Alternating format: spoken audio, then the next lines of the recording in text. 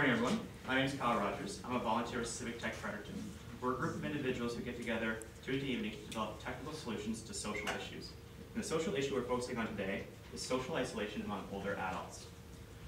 Social isolation is a growing concern among health researchers because it has been linked to a variety of negative health outcomes such as depression, mental illness, heart health, cognitive deficits, and poor quality of life.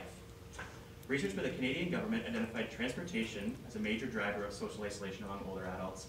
And those results were mirrored in a recent Fredericton age-friendly survey, which identified transportation as a major concern for our older adults. Now, one stat really jumped out at us, and it was the fact that a majority of older adults don't use buses due to the state of the schedules and the shelters. With that in mind, we decided to explore the ways in which we could prioritize bus stop improvements to best serve our older adult population. To do that prioritization, we first need to know where older adults live, now and in the future. To figure that out, we mapped current and projected age distributions for Fredericton. Thanks, Pierre.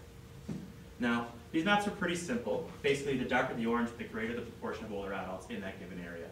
I'm going to draw your attention to the areas within the circles because, spoiler alert, when we move to the 2028 projections, they get much darker.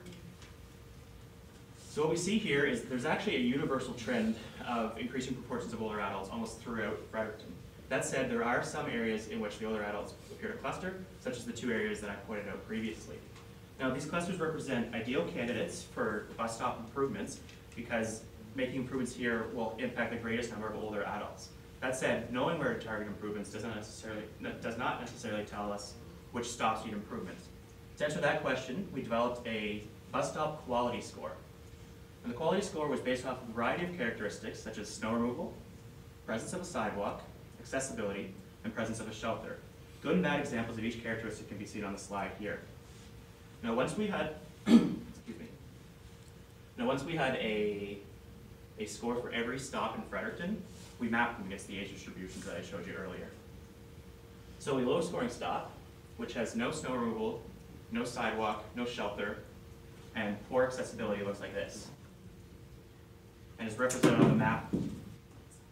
I'm going to ignore that. It is represented on the map by a bright red dot. Meanwhile, a high-scoring stop, which has all those aspects, looks like this, and is represented on the map by a bright green dot. So when we consider Fredericton as a whole, we need to think of two things. First, the concentration of older adults in a given area, and second, the number of poor quality stops in that area. So essentially, we're looking for the darkest areas with the most bright red dots. So two candidates really stick out for me. The first is Sunset Drive on the north side and Woodstock Road on the south side.